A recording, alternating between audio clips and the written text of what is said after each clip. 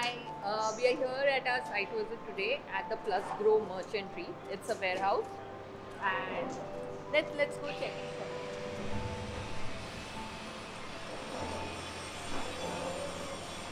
This is the key component of my design, which is an eco-friendly porotherm brick.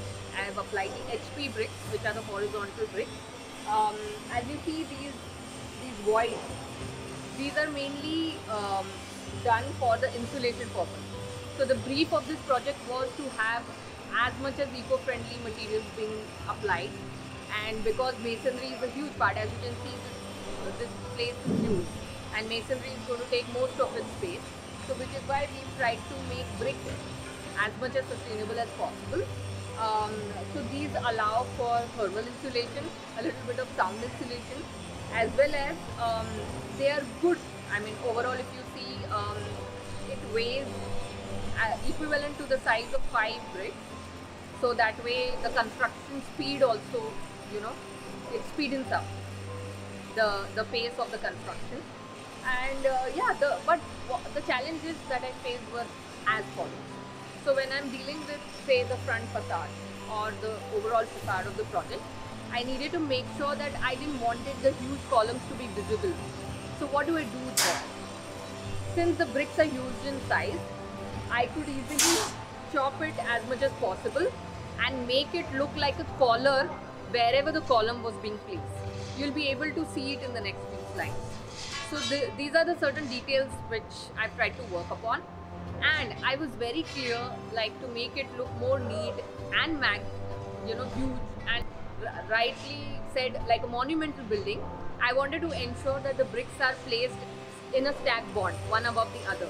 So the structural integrity played a very important role in that, because when you are placing it in alternate layers, the bonding is stronger.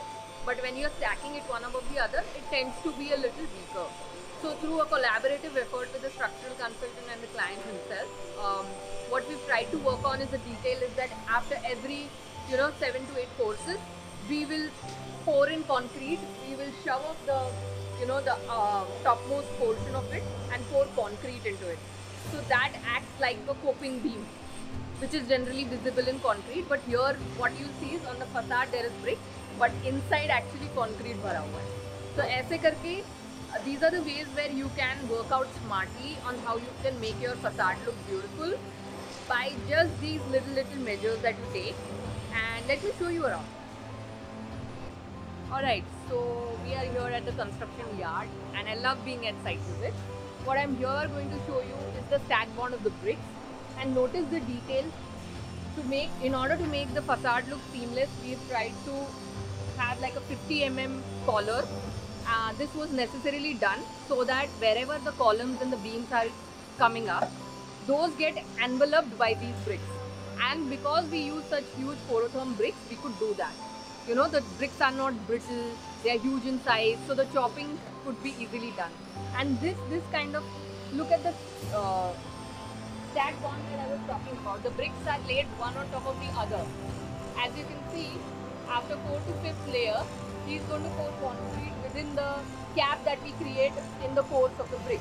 So that will act like a coping beam to hold this stacking of the bricks versus a conventional bonding that we do for the bricks.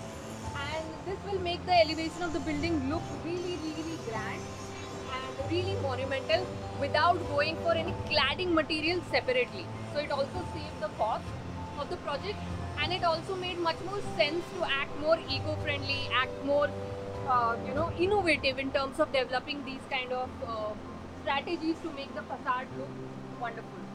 So as you see, this 50 mm extrusion of the brick course which is happening, it will go all around the front facade and make it look all seamless. Thank you.